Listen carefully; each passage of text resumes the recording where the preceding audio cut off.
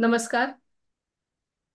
महाराष्ट्र वृक्ष संवर्धिनीतर्फे मी डॉक्टर माणिक फाटक आपल्या सर्व निसर्गप्रेमी श्रोत्यांचे स्वागत करते.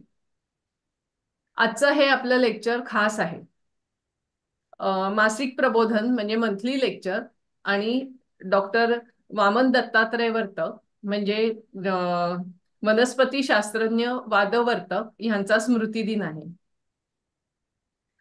गुरुवर्य वर्तक सर हे आघारकर रिसर्च इन्स्टिट्यूट मधून रिटायर्ड झाले आणि 17 एप्रिल 2001 म्हणजे त्या दिवशी त्यांचं निधन झालं. तेव्हापासून आपण त्यांचा स्मृती दिन लेक्चर स्वरूपात आणि काही वेगवेगळे कार्यक्रम वाटप करून किंवा वृक्ष परिचय करून कुठे वेगवेगळ्या ठिकाणी मेडिसिनल गार्डन्सना आणि ह्याला भेटी देऊन अशा तऱ्हेने आपण साजरा करतो. आज आपण सरांच्या स्मृतीला विनम्रपणे वंदन करूया आणि आजच्या कार्यक्रमाला जे वक्ते लाभलेले आहेत डॉक्टर राजेंद्र शिंदे हे सुद्धा वनस्पती शास्त्रज्ञ आहेत आणि ते झेवियर कॉलेजचे प्रिन्सिपल आहेत. शिवाय मुख्य म्हणजे ते ब्लॅटर हर्बेरियम जे आहे त्याचे ते डायरेक्टर देखील आहेत. त्यामुळे सरांचं ह्या मंचावरती खूप खूप स्वागत. 2017 पासून महाराष्ट्र वृक्ष संवर्धिनी ही वेगवेगळ्या विषयांवरती व्याख्यानं आयोजित करते. त्यामध्ये आतापर्यंत आपण देवराई, पाणी, माती, नागरी हिरवाई, गड किल्ल्यांवरील वनस्पती, गवताळ प्रदेश अशा वेगवेगळे विषय घेऊन व्याख्यानं आयोजित केली होती. तसंच यावर्षीचा विषय आहे इन्व्हेझिव्ह. त्याला आपण उपद्रवी म्हणूया किंवा आगंतुक म्हणूया. इन्व्हेझिव्ह प्लांट्स, इन्व्हेझिव्ह स्पीसीज ह्याबद्दल. महाराष्ट्र वृक्ष संवर्धिनी ही संस्था देखील डॉक्टर वादवर्तक सरांनी स्थापन केली आहे 33 वर्षापूर्वी म्हणजे 1989 मध्ये. समविचारी लोकांना एकत्र घेऊन सरांनी ही संस्था स्थापन केली आणि तेव्हापासून आज तागायत निसर्ग, पर्यावरण ह्या सर्व विषयांमध्ये आमची संस्था काम करते. आणि उद्देश तोच आहे की वृक्ष परिचय सामान्य माणसांना आपल्या भोवताली ज्या काही वनस्पती आहेत त्याची व्यवस्थित माहिती व्हावी यासाठी. तर असे वेगवेगळे कार्यक्रम आमचे देखील प्रोजेक्ट्स देखील चालू असतात. देवराईवरचा प्रोजेक्ट असू दे किंवा कुठलं वृक्ष लागवड असू दे, वृक्ष परिचय असू दे. तर पूर्णपणे निसर्ग साक्षरता आणि पर्यावरण ह्या विषयावरती आमची संस्था काम करते. आपल्या कार्यक्रमाचं स्वरूप असं राहील की मी डॉक्टर उपाध्ये अनुराधा उपाध्ये आहेत त्यांना विनंती करीन की त्यांनी वादवर्तक सरांची थोडी ओळख करून द्या, सरांबद्दल त्यांच्या स्मृती सांगाव्या, त्यांची ओळख करून द्यावी. नंतर डॉक्टर अजित वर्तक हे शिंदे सरांची परिचय करून देतील आणि मग शिंदे सरांचं लेक्चर होईल. तर मी उपाध्ये मॅडमना विनंती करते की त्यांनी सरांबद्दल माहिती सांगावी. धन्यवाद. थँक्यू माणिक. गुरुर ब्रह्मा गुरुर विष्णू गुरुर्देवो महेश्वर गुरु साक्षात परब्रह्म तस्मै श्री गुरुवे नमः. माझे गुरु डॉक्टर वादवर्तक यांच्याबद्दल मी I am just briefing out about doctor Vaman Dattatray Vartak. He was born on November 19, 1925 and he departs from us on April 17, 2001 at the age of 76. Dr. Vartak's contribution to the plant floristics and taxonomy is immense, but his research on sacred groves ethnobotany made him a different impression. He born in a small taluka place at Bor near Pune, which is surrounded by beautiful nature and forts like Torna, Raideshwar, Purandar, etc. He completed his graduation from FC College, and while graduating from Ferguson College, he joined the National Cadet Corps, that is NCC, and there he did a great job at the rank of major. This could certainly be seen in his disciplined life. His way of delivering lectures was quite unique. Any topic was never felt bored with his clear language, good, appropriate, self-explanatory photographs and slides. An easy way of conveying his thoughts on the plants and environment. Observing the audience in front of him, while he may be the school children or the subject experts, he spontaneously used to spoke at different levels on the same photographs or slides. Students get enlightened and enjoyed listening his lectures, and so also discussions and his guidance. Under the guidance of Guru Dr. S.P. Agharkar sir, and then after Dr. G.P. Devdikar sir, he started his research in Maharashtra Association for Cultivation of Science, that is today's Agharkar Research Institute, Pune. He benefited from association at that time and cooperation from the stalwarts like Dr. B.A. Razi, Professor Kulatkar, Professor Haribhau Paranspe, Father Santapao, and so on. His research observations and scientific documents on floristics and rare, endangered, endemic plant species in and around hilly regions of Pune, Maharashtra, are still the guidelines for the botanists today. Family cyperaceae was his PhD topic. Then after, on few families, he done a great research. The families which are really neglected more, like Podostamaceae, Leguminosae, Cisalpinaceae. He surveyed and documented species of use and utility value like wild edible plant, medicinal plants from Kulaba province, that is today's Raigad region, wild resources used by aborigines. So documentation of use value species and further prospects of such resources were well documented. Goa is a nature-rich state.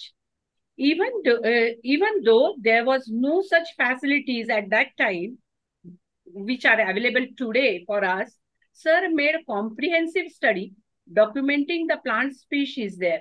Sir's book on flora of Gomantak is his testimony.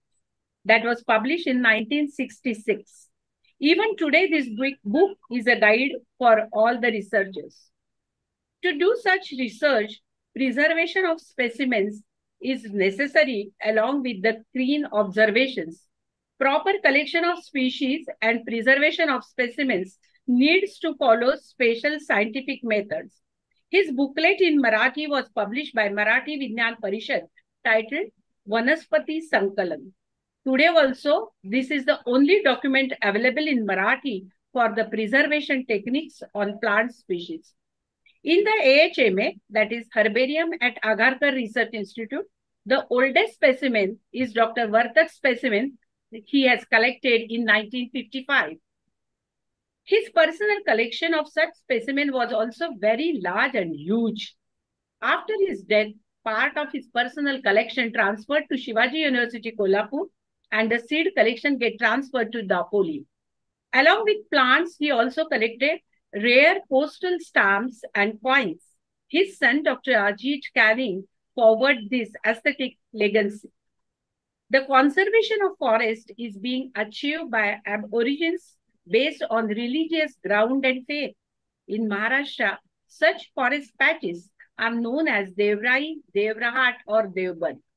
These sacred forests represent ancient vegetation from the respective habitats. Sir was pioneer researcher in this area from the state of Maharashtra.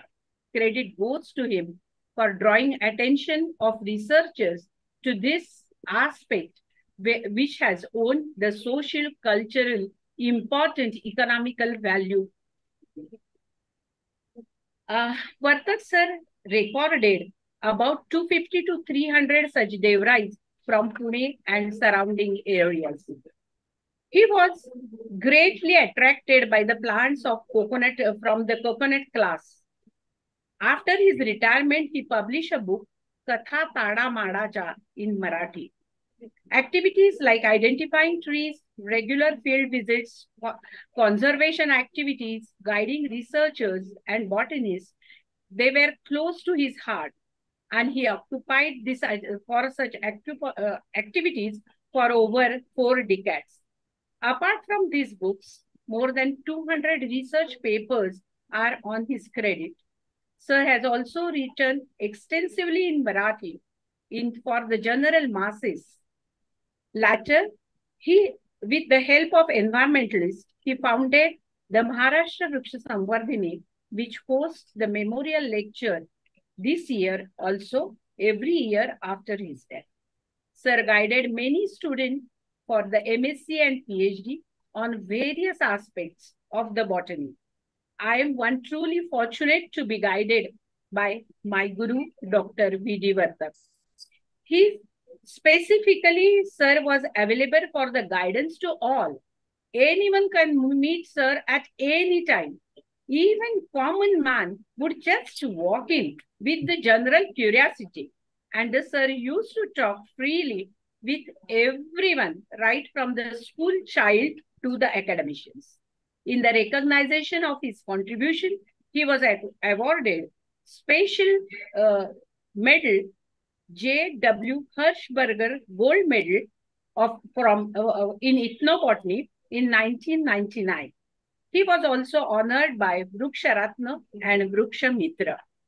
4 plants have named after in his honor: Paramitra vartaki, Azadiracta indica subspecies vartaki, Brachystelma vartaki, and Ceropegia vartaki.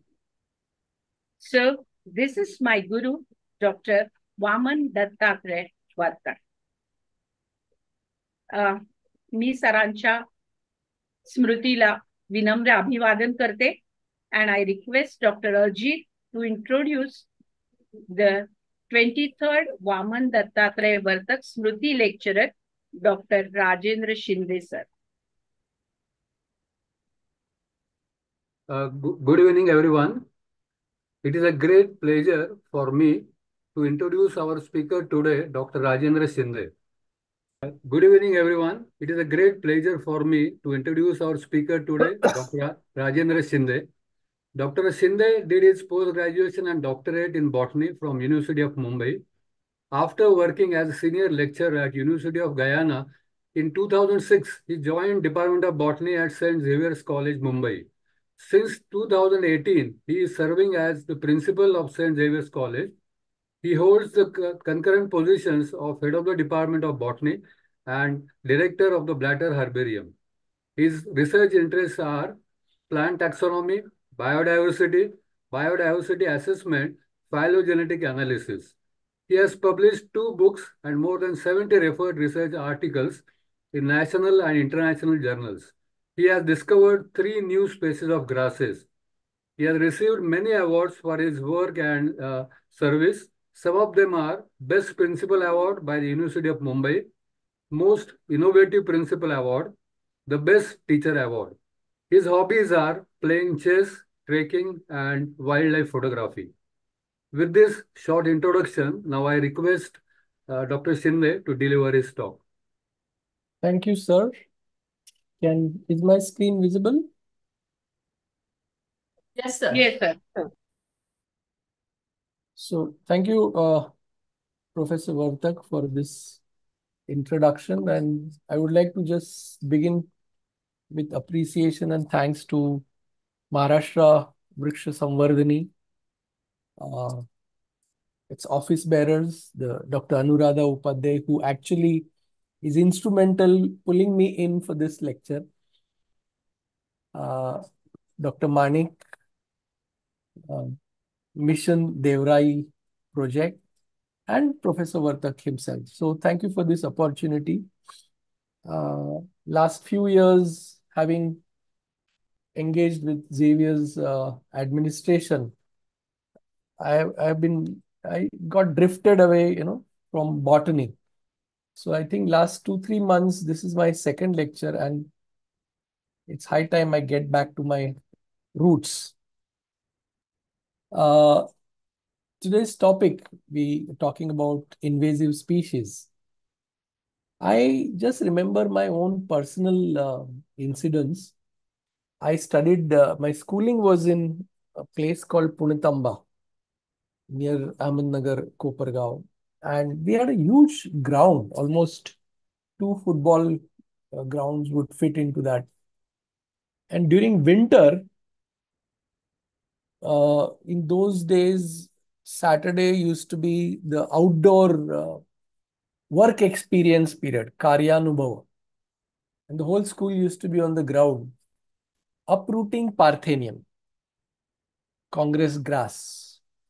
And every Saturday during winter, this would be ritual. The ground was too huge to keep doing every Saturday for next 2-3 months. But every Monday or Tuesday, there would be somebody coming to school complaining about some allergy from this. So this was my first interaction with invasive species. Right? That time I didn't know that this is invasive species. I would hear from someone in school ki hey, Congress grass kasa American government ala, various theories. That was one of the theory.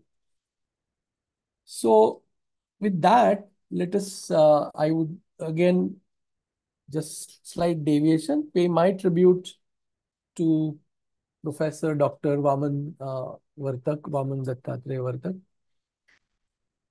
Again, my interaction with Vartak sir was very minimal. I had met him when I had accompanied Dr. and Mr. and Mrs. Almeida to the Agarkar Research Institute for reference work. I think Mrs. Almeida was doing her PhD. And that time she was all the time, this was a kind of a Bible for her, enumeration of plants from Gomandak. Because she was working on Savantwadi area. And she would use this as a reference book.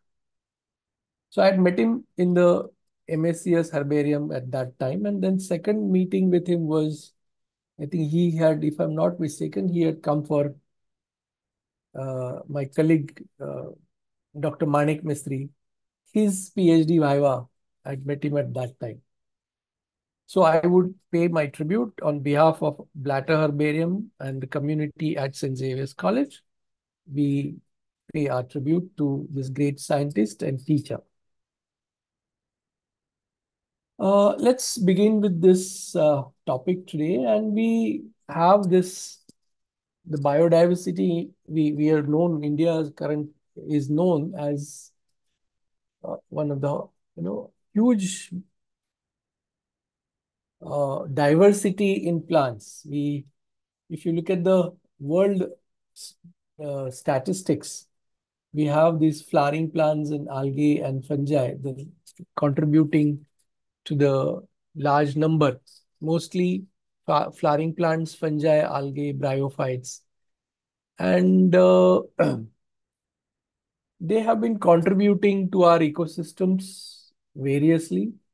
So we have this biodiversity ecosystems, which is, at times we've been getting food, water, various resources, oil, etc. So we have natural resources coming from ecosystems. We have regulatory services, for example, the climate change depends on the system, ecosystem, the flood regulations, natural hazard regulations, pollinations, and so many other regulatory benefits from ecosystem around us. We also have a cultural services benefit from ecosystem. When Dr. Upadhyay introduced or was talking about Vartak sir, she mentioned about Devrai. And if you have visited Devrai, it is a kind of a spiritual link there. And we have such several spiritual enrichment through the biodiversity or through the plants. We also have an intellectual development. recreational and aesthetic values coming up from this biodiversity or ecosystem services. And then, of course, the main, that entire photosynthesis, the food we get, the water cycle, nutrient cycle, all these are supporting services from the plants. Then if you look at this current global extinction risk, I would just, point out your attention to the lower picture, and you will see the lots of plants, dicots, amphibians, cycads. These are the ones getting, this is an extinction risk. This is a group which is getting extinct. Besides, if you look at the fishes, they're not much, the extinction is not that rampant, but dicots or other plants, there's an extinction happening at a great speed. Now, why the extinction happens, there are several reasons, and we will come to one of the reason is today's topic. So we'll come to that a little later, and therefore this particular chart. So with this kind of biodiversity, as we've seen that extinction is happening, plants are getting destroyed because of various reasons.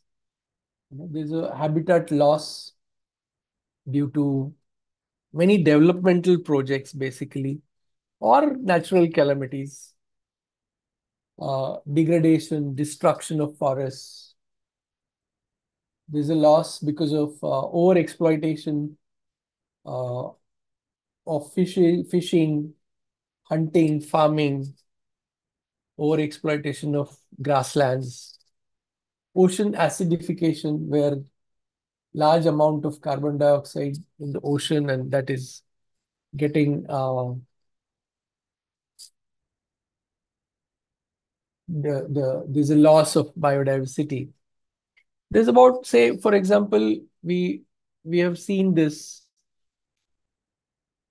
about 45% drop in biodiversity because of these various reasons. In India, by 2030, the water demand will increase, will be twice as of the availability. At present, 14 to 20 rivers basins are already stressed because of the water scarcity. The land use is change. It is changing. 45% of the land use change is happening. So various these kinds of activities, over exploitations, etc. Pollution is another major cause for biodiversity loss. India has been declared as the third most polluted country in the year 2023, after Bangladesh and Pakistan heading the list, according to the report released by a Swiss air quality monitoring body. The climate change is an issue which everyone talks about and everyone is experiencing it. The reasons for climate change are many, and it could be, one can say that invasive species could be the one reason for these kind of degradation of biodiversity. These biological invasions, when we're talking about invasive species, what is invasion? What are the biological invasions? I remember writing few articles as a guest trees of Mumbai. Now, as long as they are limited and benefiting to the mankind, we don't mind calling them guest.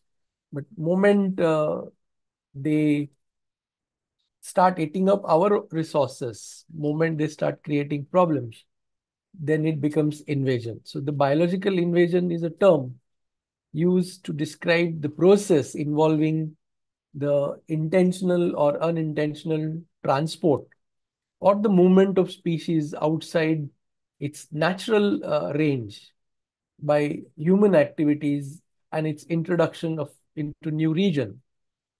and where once they are introduced there, they are established. Especially the areas where the ports, where the grains are brought in, or the food is brought in at port area, say JNPT, or airports where the material is brought in. This could be one biological invasions. There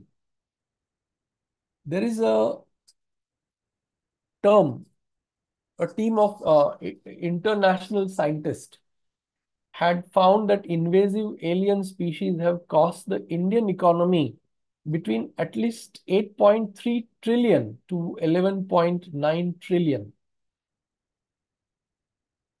dollars, US dollars we are talking about, during 1960 to 2020. So much of financial loss because of these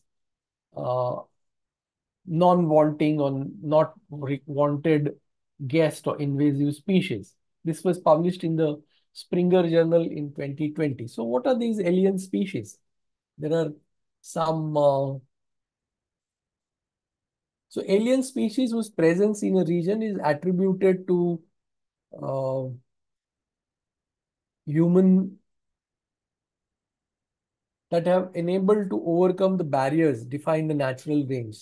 Once these species are introduced, maybe accident, maybe some transportation, some mechanism which is unintentional, they start spreading, they establish themselves. So the established alien species, which is a subset of alien species that have produced a viable, self-sustaining population and may have spread at various places, spread in various regions. Invasive species then established, these invasive species then have a negative effect on our ecosystem, on the biodiversity, local areas. What is that effect? We will see that. Many such species also have impact on nature's contribution to people, right? And different concepts such as ecosystem goods, ecosystem services, which we saw in the first slide. And these invasive species are then causing a damage to such ecosystem services.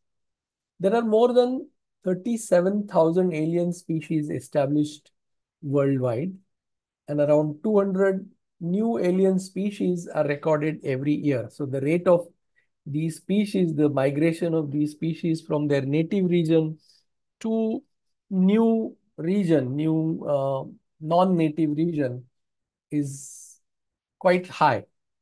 More than 3,500 invasive alien species recorded globally, including 1,061 plants, 6% of alien plant species, some invertebrates, vertebrates, etc.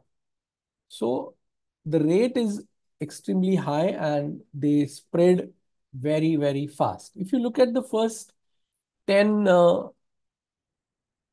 top ranking, or the number wise, out of 10, there are 7 species are plant species.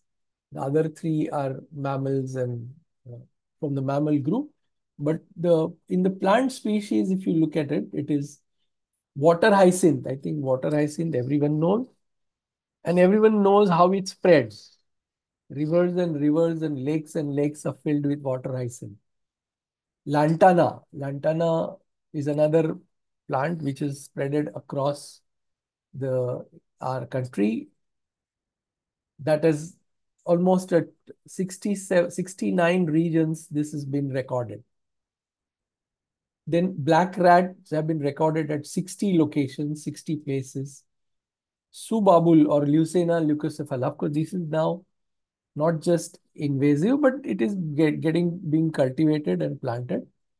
But that's also another species.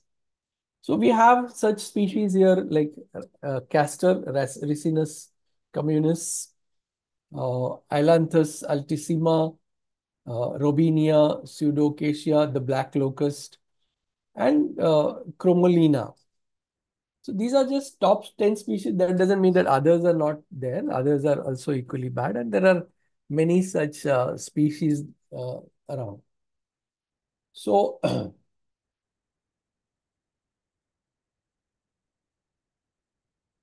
if you look at the Indian scenario or the species, invasive species here in India, around 185 to 200 plus species are recorded, invasive species from India. Bhutan records 53. Now these numbers are just, for a reference sake. I'm sure these numbers are not very accurate and they could be plus or minus. But just to get the idea how it is spreaded across, the highest number of invasive plants in South Asia are from southern. Where are they coming from? These plants which are established in India are mostly, majority of them are from South America. Some of them are North American species and few are from Africa and Europe. These are some escape pathways, these lantana species, Eupatorium, Eichhornia, Parthenium. These contribute to almost 40% of Indian invasive species. Some of them have come as stowaways, such as in the ballast water ships. The lot of transportation happened that time and happens now also. And people bring a lot of material to balance the ship, etc. So some seeds are coming from such transportation methods or escape pathways. These are just few predominant or dominant species in Indian scenario, which has covered all the dry areas, barren lands, polluted areas and polluted rivers. So we have seen, I'm sure everyone has seen this Eichhornia crassipes, which my MSc research area was Nandur Mandmeshwar Wetland Wildlife Sanctuary. And if you have seen the Nandur Mandmeshwar Dam, it used to be full with this, completely filled with Eichhornia. Many such ponds. I am seen the Bandra Lake at SV Road. Once upon a time, this used to be an annual ritual to clear these Eichhornia from this pond. Same way, we have these Micania micrantha or lantana. Lantana is such a popular invasive species. During childhood, I think everyone has eaten those sweet blackberry-like fruits. Everyone has eaten them, everyone has seen them, and you see a lot of birds sitting on that. So lantana has been a predominant species. Then we have a Chromolina, Eupatorium, Parthenium, Hyptis, or what is known as now Mesosphaerum suaveolens, Ageratum conizardis. These are some predominant invasive, fast-growing species around us in Maharashtra, in India, or our region across. Why do they spread so fast, and what is the characteristics they possess? These are generally very fast-growing species. Water hyacinth populations are known to double in as little as in 12 days. Their life cycles are short life cycles. So Parthenium, Alternanthera, water hyacinth, Eupatorium are annuals and set hundreds of seeds every year because of their short life cycle. They also have a heavy rate of reproduction. Water hyacinth, Alternanthera reproduces both vegetatively as well as sexually. Mature Eupatorium can produce up to 30,000 seeds in a year, one plant. So you can imagine the whole area which is having Eupatorium, how many seeds it will be producing. Also, they got a better dispersal. As I mentioned that lantana seeds, the berries are very sweet and eaten by children. They are also eaten by a lot of birds. So you will see the lantana seed dispersal through birds, predominantly through birds. Parthenium and Eupatorium seeds are also dispersed by winds. So better dispersal. Then germinate very fast. So there's a germination percentage reaching very high germination percentage, fast growing. Phenotypic plasticity is the ability of plants to produce different phenotypes under different environmental conditions, which is one of the ways in which organisms adapt to the environmental changes. And these plants show a very great phenotypic plasticity. They have a capability to adapt to a new physical conditions. Parthenium, Chromolina, or Eupatorium grows on a wide range of soils. They adapt to different kinds of soils and range of vegetation types. Allelopathic properties, many of them display this property and do not allow, they produce chemicals which do not allow anything else to grow there. So production of chemicals to prevent germinations of other species in the soil. And because of these, their traits, these characteristics, these species spread very fast. So let's look at the first one, or a couple of them. I would just talk about these 5-6 species in little detail. And we have our Eichhornia species. Eichhornia, those who are non-botanists often get cheated. You will find them, these flowers being sold on the road in a potted plant. By the time you bring it home, it will last for about 24 hours and then the plant would get withered away. So Eichhornia is a free-floating aquatic species from Pontederiaceae, originally again from South America, right? One of the worst aquatic weeds in the world. All the lakes, rivers, it has invaded, distributed in Asia, Africa, Australia, Europe, North America. The first in South America, the presence was reported in 1902 from Brazil and from Argentina in 1942. In India, the plant was first introduced from Brazil as an ornamental plant in the year 1896. There's a report by Rao in 1988. The picture shows, the picture speaks 1,000 words here. You can see the elephants, half the elephant, either they're sitting, even if they're sitting, you can see the quantity and the size of the spread happened here. So Eichhornia, what are the impacts and how do you manage these Eichhornias? These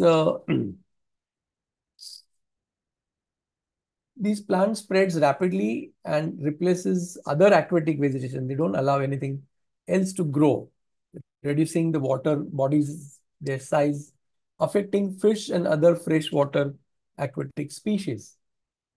They also create challenges for navigation, such as rivers, if there is a river is being used largely in West Bengal, etc. Hydroelectric power generation and tourism. These water bodies are choked with water hyacinth. Also, they become breeding ground for mosquitoes and pose health risks. Physical or mechanical methods have been found to be effective in controlling the spread of the plant. The nutrition runoff into infestations is minimized because of this. The nutrient inflow can be reduced or prevented by treating water before discharging into the waterways. And I think you can see there's a picture of pollution happening in the water, and that is one reason why this particular species spreads. If you look at the second species, Lantana species, Lantana camara, erect, low erect or a subscandent shrub from the Verbinaceae family, invaded around 69 countries and poses a serious threats to the natural biodiversity. Initially, it was brought to India in 1807 as an ornamental plant at the National Botanical Garden and as an ornamental hedge plant in Calcutta in early 19th century, and it spread it from there. Now, if you go through, I've seen this huge thickets of lantana in tiger reserved areas where these tigers use these plants as their hideouts. So the plant has spread across. It has not stopped just in the forested areas or the barren lands. It is, you will see them along the roadside, railway tracks, and various other areas. Right? It has invaded 86,806 square kilometer forest in India, particularly degraded forest of hot and humid region. Widely distributed across the landscape with maximum invasion in fragmented dry deciduous in central India, Shivalik Hills, and southern Western Ghats.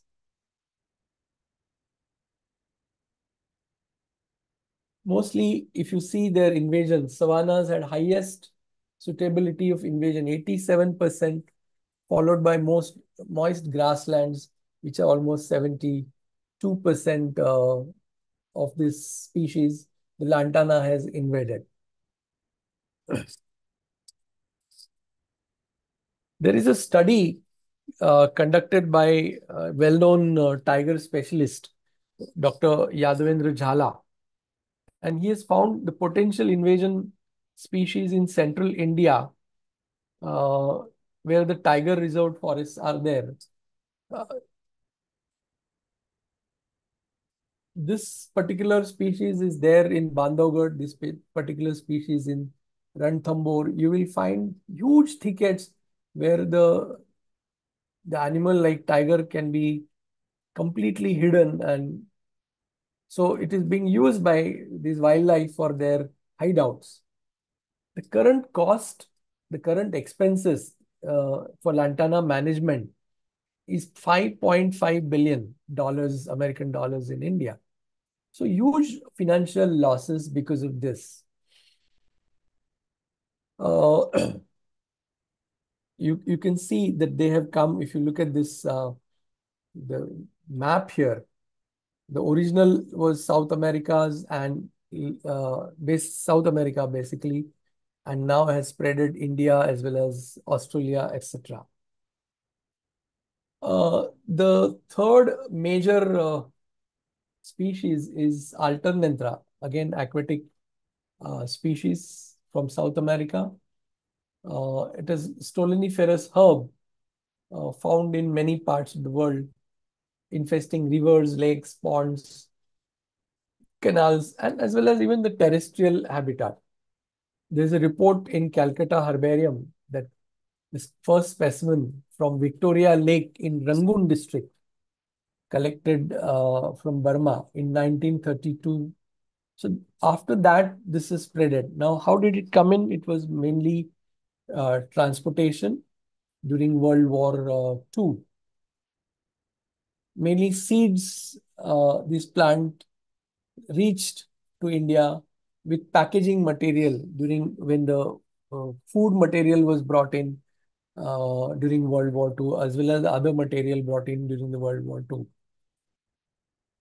First time it was found in India near the airport. So as I mentioned, these species generally, the entry point of these species is either airports or the seaports or the rivers where a lot of transportation of grains or food material happens. This has impacted this particular species of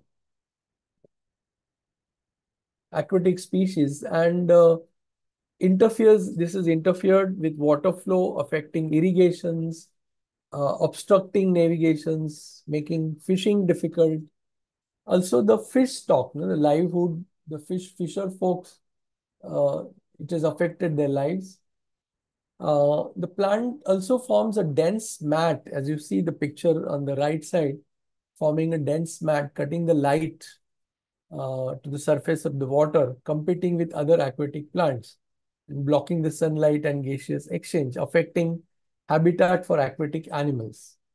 These mats on the water surface provide a lot of breeding grounds for mosquitoes, and thus harmful to the human beings, right? The mechanical control is followed, but it's expensive. Most of these species, there is no other way. The cheaper way is the manual, since we have a good human resources available, the human labor is available. Removing them manually seems to be the cheapest and the best way. Because if you use the chemicals to kill them, then it might harm the other local species of that particular area. This is lately, I think, in last 20 years, this has been seen in India at many places. Micania micrantha, or bitter vine, Asteraceae family, and has introduced to India again after the Second World War. It was not that spreaded, but recent it is spreading, like vast spreading happening right now. Native from Central and South America, and grows best where fertility, organic matter, oil, soil moisture are suitable for the growth, and it will grow there, killing other plants, by cutting their lights or smothering. Even the location, the area gets denuded because these plants are occupying the area of the native species. If you look at the picture of the world map here, you will get the idea how much area has been occupied by this particular species.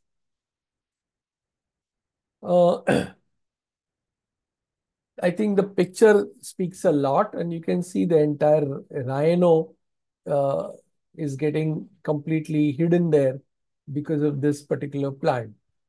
Many tea estates in India are affected by this particular species. Even the rubber estates in Sri Lanka and Malaysia, so it has spreaded across these areas. In Kaziranga, this picture is from Kaziranga, showing this Micania growth. Now, manual removal of the plant has been the most effective method, as I said, right? The Chromolina odorata, again, a very fast growing perennial shrub, was introduced in Asia during 1800, and introduced as an ornamental plant. So it has been brought as an ornamental plant, but overtaken it became soon invasive species, invaded the land. The plant has a capability, one single plant can produce approximately 30,000 seeds from a single plant. So if fully grown thicket or a forested area of this particular species, you can imagine the number of seeds being produced in one season and spreading those seeds all over, right? And their wind dispersal method, the plant, the Asteraceae member has a pappus. So dispersed by wind, easily dispersed by wind. Can also be dispersed by animal and human beings. Again, a very dense stands in forest clearings and competes with native species. So there's another effect of these invasive species, that they compete with the native species, and soon the native species disappears from that area because there is no space available. This also increases the fire risk in the forested area, because once they dry, and they also have a large content, Asteraceae members, Verbenaceae, volatile oils, etc. So there is a lot of a fire hazard from this area. It reduces yield of crop plants such as rice, wheat, and also invades pastures, grazing areas where the livestock can be grazed. And it could be toxic for the livestock. Again, the mechanical removal, costly and ineffective, but no other way than just remove them before they start spreading. Chemical control for this particular plant is effective, but harms the other natural species in that area.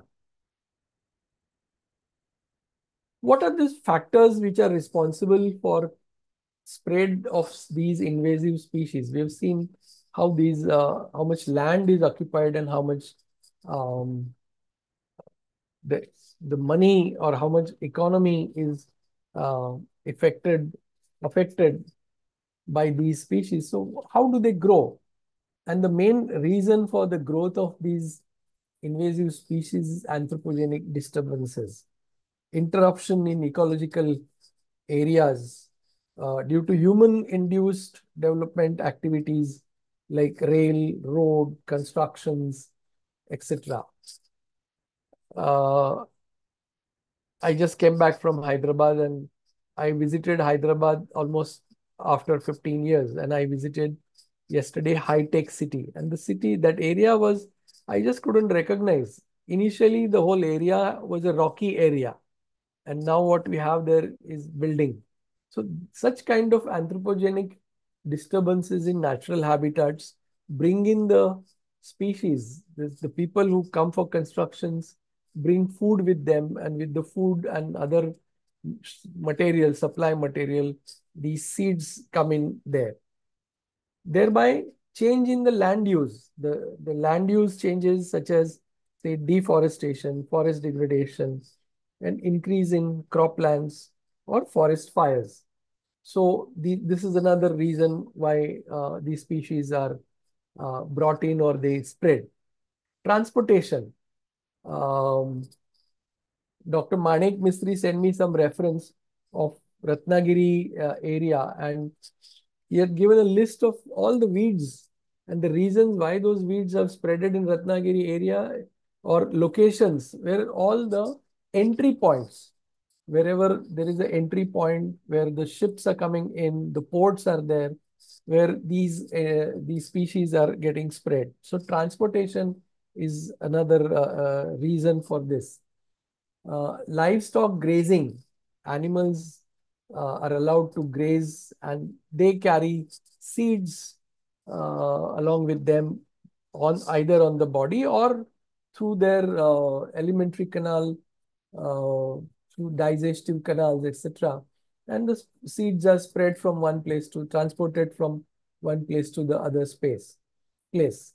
Climate change induced agro climate conditions, crop patterns, introduction of new crops, introduction of fertilizers, post-harvested croplands can also attract invasive species. And of course, the pollution, environmental pollution, alter ecosystem composition and functioning. This can reduce the competitiveness of native species while creating favorable conditions for establishing these invasive species. What are the impacts? So the native species, generally, there are 24% invasive species are competing with the native species. And as a result, native species start disappearing or reduce in their population. Habitat quality is changed. So the ecosystem, the habitat is changed, 27% change in that. There's a parasitic invasive plants like Cuscuta, or you find them growing these species, Orobanche or Cuscuta. This also a wildlife movement is uh, disturbed or is tampered with because of these species. These incremental degraded and natural habitats are feeding grounds for the movements of wild animals. And once these habitats are overtaken by invasive species, then the wildlife movement gets affected. Ecological sensitive areas where a lot of herbivores and predators are dependent on these areas are then at risk because of the invasive species, because they are affecting that area, thereby local species, damaging soil quality and impacting the groundwater. Increase in food risk, increase the food chain disturbances, transmission of diseases. These are some of those impacts of invasive species. There's some statistics given here. 34% proportion of impacts reported in America. And you can see the percentage there. 14% proportion of impacts reported in freshwater ecosystem. 60% is recorded in global extinctions to which invasive alien species have contributed. 1,215 species, the local extinction of native species caused by mere 218 species. So you can imagine 5-6 times more. 218 invasive species have made 1,215 species extinct. So such kind of damages, such kind of impact, dangerous impacts on this ecosystem diversity or ecosystem services. There's a 4-time rise in economic cost of biological invasions in every decade. So if you have to remove them, then the cost has been increasing, the financial losses happening there. What measures can we bring in? So the prevention is I suppose the prevention is the best method. Rather than then spend money in removing these kind of plants. However, once they are established, there is no way but remove them either mechanically with the help of human beings or chemically using chemical pesticides, etc., which are dangerous. So prevention is particularly important on islands where the islands are if the island gets invaded by invasive species, then some marine species are going to get affected. Sustained and adequate funding is required from government. Constant awareness programs to be conducted. We need to have a capacity building for removal of such species. There should be sufficient financial resources, should be an effective system for tracking and monitoring these plants, their spreads and impacts, etc. The policies and guidelines should be in place to prevent new invasions from multiple pathways. An effective early detection system should be in place. Effective rapid response system has to be in place with contingency plans and identify species roles and responsibilities. Quarantine system. I think not many people are aware of this. I mean, we know quarantine means at the airport there is a quarantine department, but our country has a excellent quarantine system. Many of us have seen the quarantine institute at Vadala. If you have visited that, you will realize how much government cares for these kind of things and what methods they use to stop these kind of invasions. So quarantine and inspection facilities, and I think in entire western region, Mumbai is the only center. So we need to have more such quarantine centers at each and every entry point from where the material is coming in or material is going out. Not only we should stop invasive species coming in, but we should also stop them spreading to some other part of the world. There was our government has adopted this um, this global biodiversity framework, and we have signed this MOU, which to eliminate, minimize, reduce, and mitigate the impact of invasive alien species on biodiversity and ecosystem services by identifying, managing the pathways of the introduction of alien species, preventing the introduction and establishment of priority invasive alien species, reducing the rates of their introduction, and establishing other known or potential invasive alien species by at least 50% in 2030, eradicating and controlling these invasive alien species, especially in priority sites like islands. So this is a step taken by the government, and government is serious about controlling these invasive species area. Now, many of them, these species are established and people try and remove them, but people also have worked on these species to find out whether we can use these species rather than just keep cribbing about it. So these are some usage where this is being used. The Icornia is used for removal of nutrients and heavy metals from sewage, and so used as a bioremedial material. In China, the weed was widely used as animal food. That is same as this Icornia was used as animal food in 1950 to 1970s. A lot of people are using it as a fertilizer now. The lantana also provides shelter and vital winter food for many native birds. As I mentioned, it is used as a hideout by the wild animals. Number of endangered birds and animal species utilize lantana as their food as well as hiding habitat.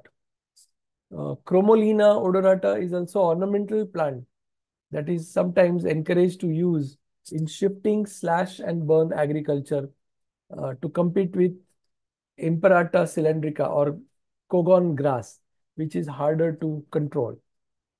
Micania micrantha leaves are commonly used as traditional medicines for analgesia, skin bleeding, healing sores, antimicrobial, skin infection, and so on.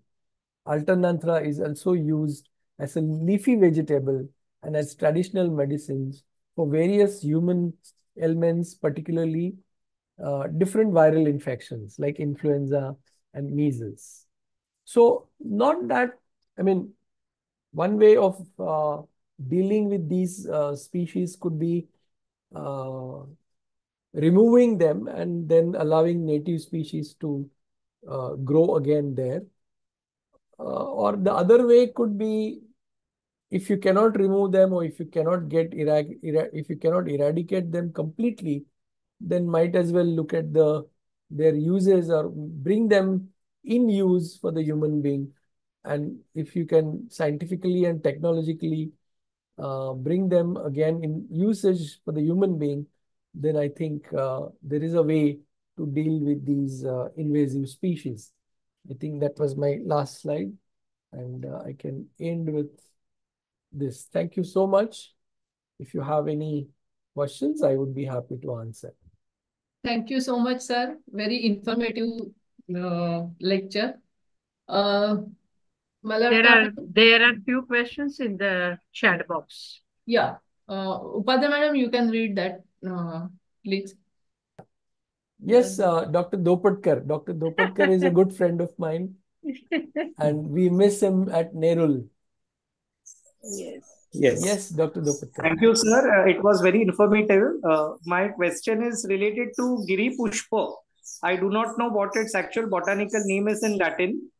Giri Pushpa, it is widely used as a live fence and it can be propagated vegetatively. It is a legume. I believe it's a legume, so it fixes nitrogen in soil. But I find it to be invasive. Now, how would you classify that and what can we do for controlling it? Thank you, sir. Gliricidia, Undir Giri Mar. Pushpa, yes. Yeah.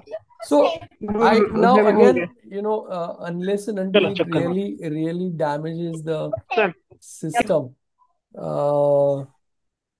I think Giri Pushpa or these Gliricidia spreaded because of the social forestry. It was one of the fast growing trees, and during social forestry program, the forest department wanted to show others that, look how fast they are planting the trees. Now, there are various stories attached with Giri Pushpa. You asked me, how do you control it? I don't think there is any method to control that trees as such. But it is very useful as a nitrogen fixing plant tree, and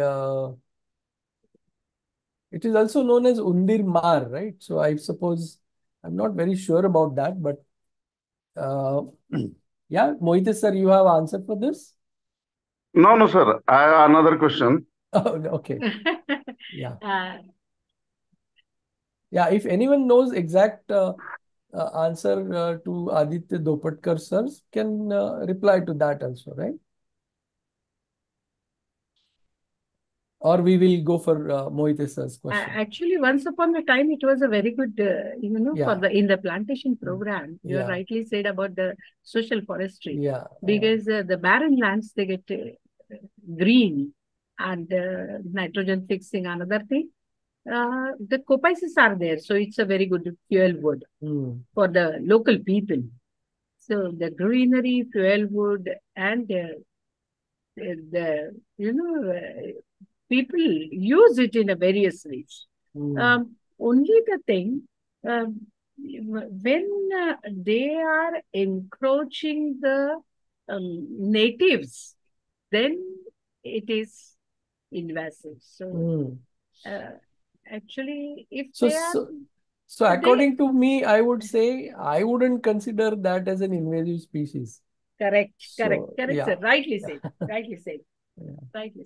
In fact, it is not fully invasive, but it tends to grow rather than stopping other trees from growing. Right. It grows so fast that becomes difficult to control. It does not stay disciplined in its place. Right. That is the meaning of what I meant by invasive. Yeah. Right. So controlling what we read is it doesn't allow any other plant to grow.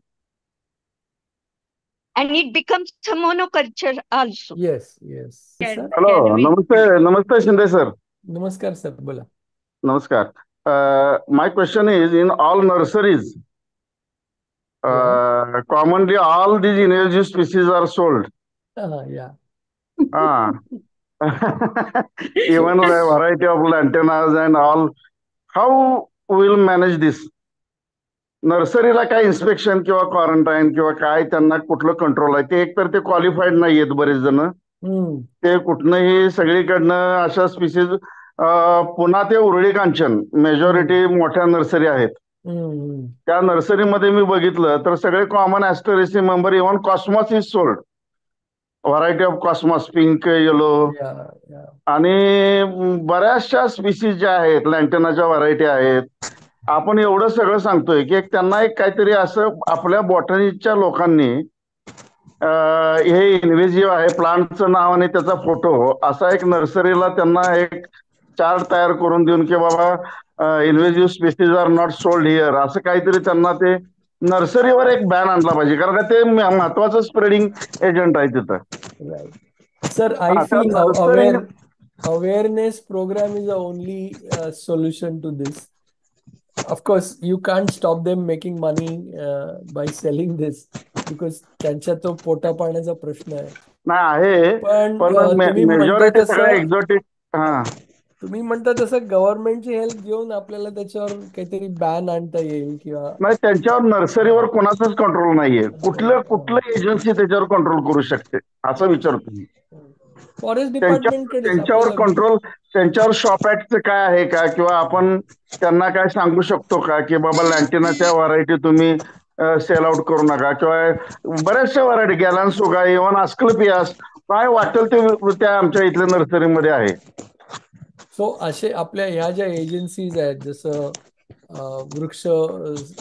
Maharashtra वृक्ष संवर्धिनी किंवा अशा ज्या agencies सगळीकडे आहेत, सगळ्या तुमच्या सातारला पण अगदी तुम्ही अगदी काम करता. अगदी बरोबर, अगदी बरोबर आहे. हा, या आपणच लोकांनी मला वाटतं अवेअरनेस प्रोग्राम घ्यायला पाहिजे आणि लोकांना सांगायला पाहिजे दोन पद्धतीने. एक तर गव्हर्नमेंटची मदत घेऊन त्यांच्यावर बॅन आणून त्यांना विकण्यापासून प्रवृत्त करणं आणि न विकण्यापासून प्रवृत्त करणं, आणि आपल्यासारखे जे लोक विकत घेतात त्यांना हे सांगितलं पाहिजे की तुम्ही किती you are becoming a reason to spread these kind of species. So we could stop that probably.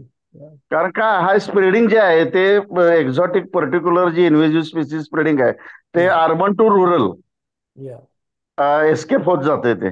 बरोबर. आणि तिथं खरा प्रॉब्लेम येतोय की शहराच्या कडेनं आता आम्ही बघतोय ते पुण्याकडनं जी लोक आमच्याकडे कासला वगैरे इकडे बामणोलीला येतात ते सगळे ते कॉस्मॉसचं सीड गोळा करून यवतेश्वरच्या घाटात टाकलंय त्यांनी. की हे छान दिसतंय आणि रोड साईडला चांगलं दिसेल अशा पद्धतीनं ते. आणि कॉस्मॉसच्या पिंक व्हरायटी वगैरे दुसऱ्या व्हरायटी ज्या आहेत त्या इव्हन आमच्या इथं नर्सरीमध्ये सेल आउट करायला आहेत. मग मी आता काय करू, हे तुमच्याकडे जो एक चार्ट तुम्ही जो दिलेला आहे कमीत कमी त्याचा एक फोटोग्राफ आणि त्याचं एक बॉटॅनिकल नेम की बाबा ह्या तुम्ही सेल करू नका, अशा मेजॉरिटी ज्या नर्सरी आहेत त्या पुणे टू उरळी कांचन ज्या आहेत ह्याच्यामध्ये पुण्याला, त्यांना ते बोर्ड दिले पाहिजेत किंवा त्यांना ते चार्ट दिला पाहिजे की फोटोग्राफ्स देऊन हे तुम्ही सोल्ड करू नका. हे वृक्षमित्र आपले जे वृक्ष संवर्धनी जे आहे त्यांनी ते खरं म्हणजे करायला पाहिजे. आम्ही सातारामध्ये करतोच. करेक्ट.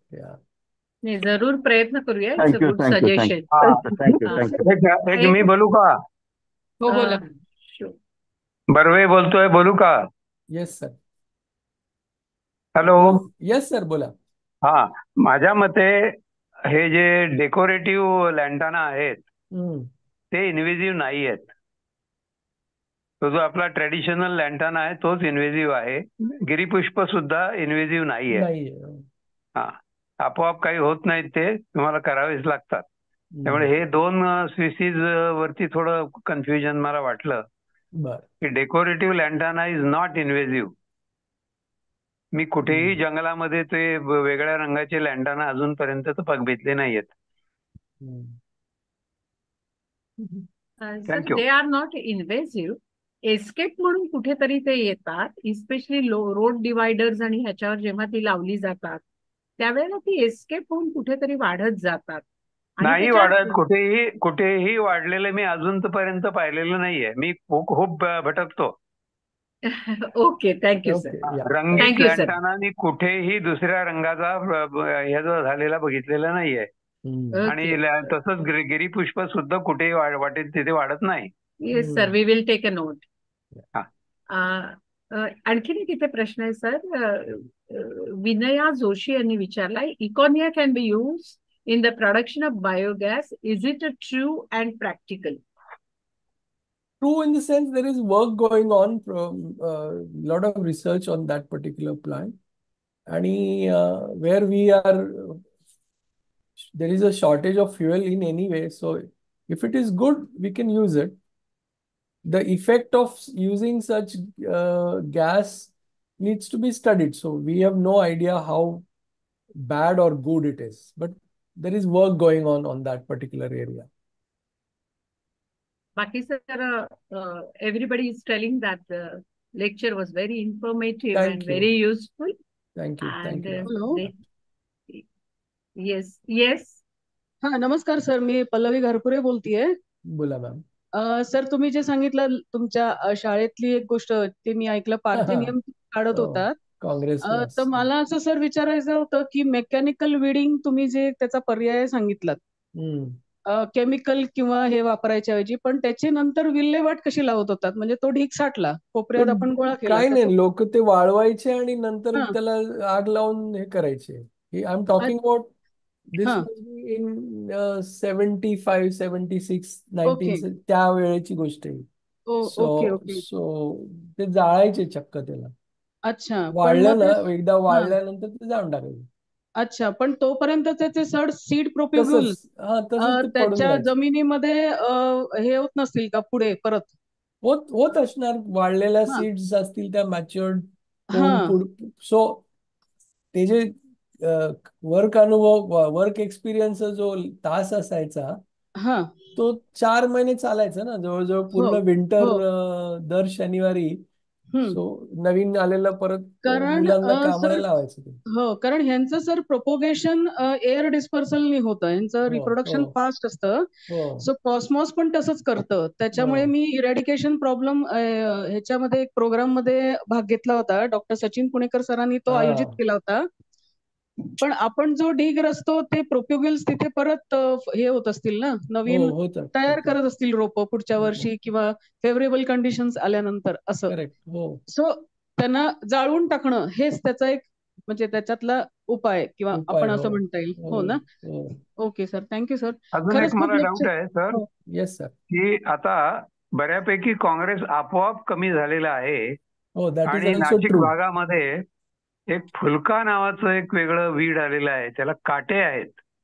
ते कोवळं असताना जनावरं खातात, पण एकदा काटे सुरू झाले की ते काही खात नाहीत. तसं ते पसरतं जमिनीवरती आणि पांढरे पांढरे असे फुलं असतात आणि त्याला काट्याची गुच्छ येतात. त्याला आमच्याकडे फुलका म्हटलेलं आहे. तर काँग्रेस बऱ्यापैकी नाहीसं झालंय म्हटलं तरी चालेल आमच्याकडे, पण हे नवीन वीड आलेलं आहे फुलका नावाचं नाशिक भागात. I agree with you sir. हे म्हणजे काँग्रेसचं दिसणं कमी होत चाललंय आणि what you see is Eupatorium, मिकानिया, Eupatorium हे सगळीकडे वाढायला लागले किंवा वाढलंय already. What you saying is right. आणि जिथे जिथे मला कॅशिया टोरा वाढलेला दिसतो एक वेगळ्या प्रकारचा, हो. तिथे त्या काँग्रेस अजिबात वाढत नाही. ऍक्च्युली तो कॅशिया युनिफ्लोरा आहे, जिथे काँग्रेसला त्याने रिप्लेस केलाय. आणि what is talking about phulka is अल्टरनान्थेरा टर्नेला. Okay. It's अल्टरनान्थेरा टर्नेला. एक इथे आणखीन एक क्वेश्चन आहे, what are the thoughts on pigeons? ओ, आपला खरं विषय नाहीये आत्ताचा, पण एक इथे एक छोटा प्रश्न तसाही आहे. काय? पिजिन्स करता प्रश्न आहे, but that is not our today's. Okay. Sir मला विचारायचंय की तुम्ही जेव्हा प्रिव्हेन्शन मेजर सांगितलं ना, त्यावेळेला क्वारंटाईन आणि इन्स्पेक्शन फॅसिलिटीज वडाळलेल्या आहेत, त्याबद्दल थोडंसं इलॅबोरेट करा ना. म्हणजे कशा तऱ्हेने केलं जातं वनस्पतींचं? CSIR लॅब आहे मोठी मॅडम, आणि इम्पोर्ट एक्सपोर्ट जे करतात, म्हणजे पोर्ट मधून जेव्हा एखादी कन्साइनमेंट येते तर त्याचं सॅम्पल ते बाजूला काढतात आणि ते क्वारंटाईन लॅबला चेक करायला पाठवतात आणि तिथे थरली त्याचं चेकिंग करतात. ते मायक्रोबियल इन्फेक्शन्स किंवा any kind of insects on that, त्याचं मायक्रोस्कोपिक चेकिंग होतं.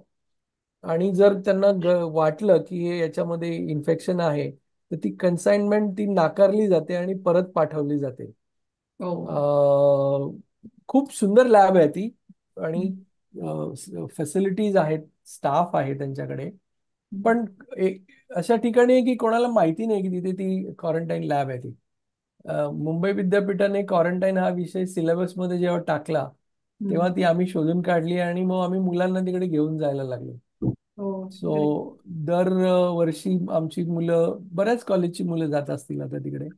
आणि त्यांची एक ब्रांच हे पण आहे की आपले हे जे हापूस आंबे एक्सपोर्ट करतात, सो APMC मध्ये त्यांचं एक ऑफिस आहे, तिथे जाणाऱ्या कन्साइनमेंट चेक होतात. सो त्याचं सगळीकडे म्हणजे हे जे क्वारंटाईन डिपार्टमेंट आहे, it's a topic it self for a lecture. अच्छा. पण खूप खूप सुरेख त्यांची व्यवस्था आहे त्याच्यामध्ये. आपल्याला माहिती नाही एवढं ते काम करतात. माझ्याकडे ब्लॅटर हर्बेरियमला ते 2-3 वेळा त्यांनी माझी हेल्प घेतलेली.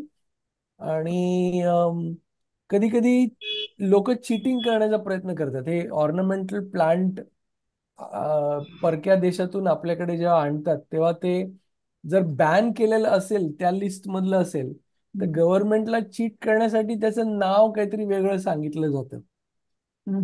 आणि मग ते आमच्याकडे येऊन त्याचं आयडेंटिफिकेशन आम्हाला विचारतात की हे नक्की काय आहे, हे आहे की हे आहे. म्हणजे बँड असेल तर मग then that consignment is rejected and send back. Okay.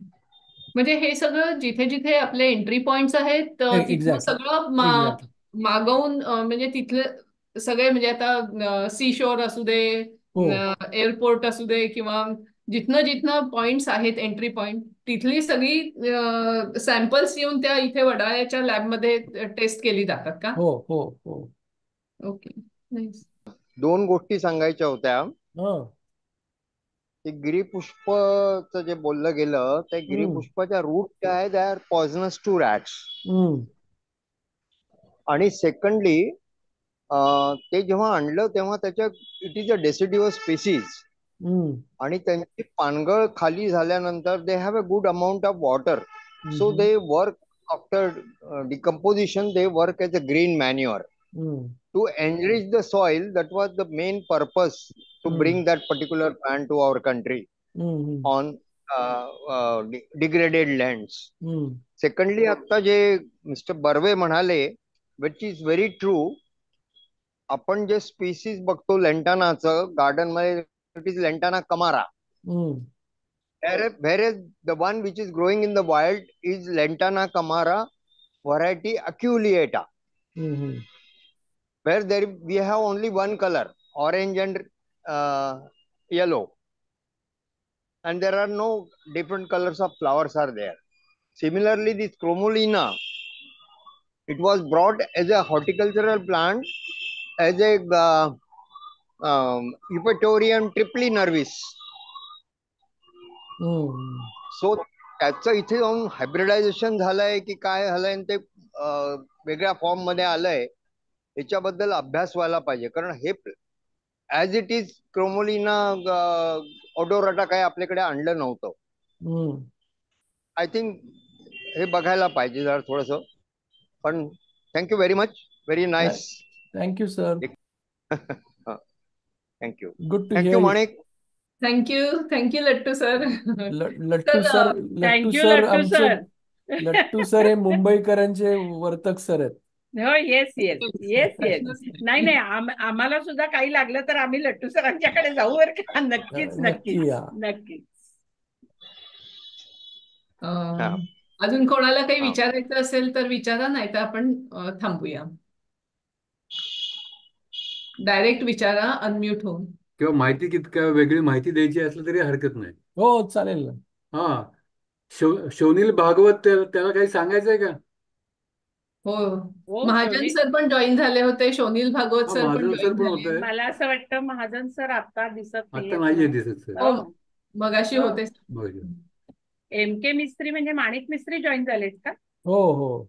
अरे वा, आफ्टर लॉंग टाइम मी sir good evening sir. Yes हा, हे कार्तिक बोलताय. बोला बोला बोला. हां sir. Yes yes please. Sir my name is Karthik from Karnataka sir. Yes sir. Sir, I have a small question here. Here in the previous session, Mr. Vasant Barve sir told that the hybrid lantana is not invasive. Yes. Hybrid lantana. The lantanas that are sold in nurseries and all, they are not invasive. So, can we plant those lantana and cosmos for butterfly gardens as nectar plants? Is it good or bad? Can you please explore that point? So there are two opinions, no? As you require more studies on this. as far as Barve sir is said that these species, the ornamental ones are not invasive, and if they are not invasive, if this is established fact, then there is no harm in planting them as in the butterfly garden, because I'm sure they are a lot of birds feed on them. Yeah. So there should be one more comment on lantana. Yes, sir. In Karnataka, they have trained so many people to make furniture out of lantana. Oh. And it's a very nice furniture. It's quite durable. I have seen that. There's a training center right in Bangalore. Right. FRLHT has established that. Actually, they have made a very good use of lantana actually. And the use is for the sustainable development of local people. So, something good coming out of it. Because cane is vanishing almost. So this lantana is getting substitute as a cane itself. Thank you very much, Shinde sir. आपण खूप busy schedule मधून आलात आणि आमच्या ह्या मंचावरती तुम्ही व्याख्यान दिलं, ह्याबद्दल खूप खूप धन्यवाद. आणि खरोखर इन्फॉर्मेटिव्ह लेक्चर झालेलं आहे. हे लेक्चर आपलं मिशन देवराय यूट्यूब चॅनलवरती कायम उपलब्ध असणार आहे. ज्यांना कोणाला आज पाहता आलं नाही त्यांनी केव्हाही ह्या चॅनलला सबस्क्राईब करा आणि जरूर ह्याच्यावरती सगळी लेक्चर्स आतापर्यंत जी काही झालेली आहेत ती सगळी लेक्चर्स अवेलेबल आहेत. कोणाला अभ्यासासाठी रिसर्चच्या काही विषयांसाठी जर का हवी असली तरी सुद्धा ह्या यूट्यूब चॅनलवरून तुम्हाला बरेच विषय वेगळे वेगळे मिळू शकतील. तर हेही सांगायचं होतं. आणि पुन्हा एकदा सगळ्यांचे निसर्गप्रेमी रसिकांचे आणि अभ्यासकांचे धन्यवाद देते आणि शिंदे सरांनाही धन्यवाद देते. आणि असं आता आपण थांबूया. वर्तक सरांच्या स्मृतीला परत एकदा वंदन करून आज आपण थांबूया. Thank you, madam. I would also like to thank my student who's here, Rajdev Singh, for giving me the information.